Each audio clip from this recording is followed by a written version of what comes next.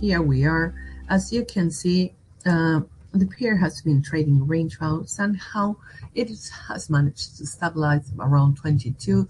23.30 is still a huge ceiling, right? We have met fairly interesting ever since the pair plummeted 3 weeks ago, right? Remember a while Thursday when the pair lost thousands of pips in some brokers and with a bunch of hundreds in others. But anyway, still discussing whether it was an algo, a fat finger, or whatever. The fact is that my low for October 7th stands at 1964.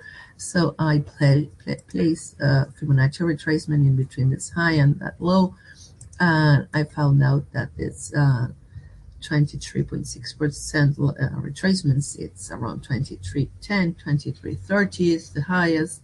So as long as below that area, for me, the risk remains towards downside. Anyway, what I'm trying to say here is that the pair is neutral. We have no trend. The 20 simple moving average, it's flat. Price is moving back and forth around it, finding no direction. Indicators also lack directional strength. Not having too much of a view in here, I still believe that the risk is towards downside. I still believe that spikes higher opportunities to sell. We have the Fed, we have the Bank of England. We may have a wild ride during the upcoming 48 hours, but remember that after that settle, the market will probably prefer to sell the pound.